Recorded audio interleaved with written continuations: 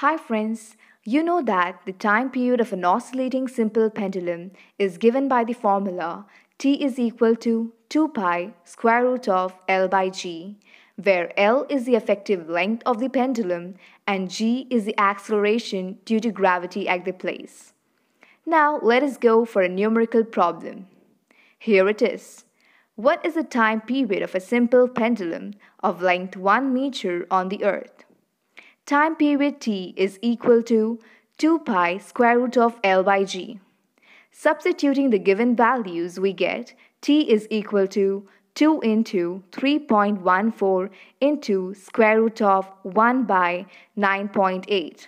That comes to be 2.01 second, which is approximately equal to 2 seconds. You know that a pendulum of time period 2 seconds is called seconds pendulum. Thus, length of a seconds pendulum on the earth is 1 meter. What will be the time period of a simple pendulum of length 1 meter on the moon? Is it 2 seconds itself? No. You know, acceleration due to gravity on the moon is only 1.6 meter per second square. Well, let us calculate the time period of a simple pendulum of length 1 meter on the moon. We have t is equal to 2 pi square root of L by g. That's equal to 2 into 3.14 into square root of 1 by 1.6. That comes to be 4.98 second, which is approximately equal to 5 seconds.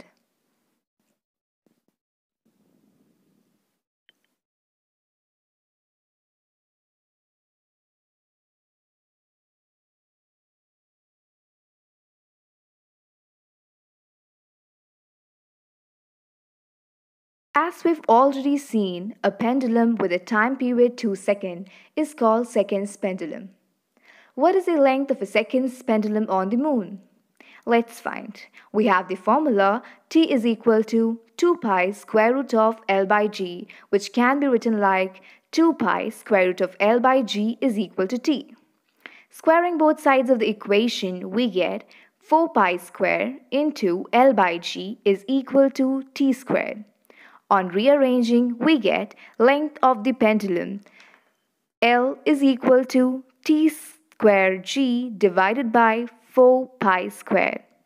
On substituting the values, we get 2 squared into 1.6 divided by 4 into 3.14 squared, which is equal to 0.16 meter.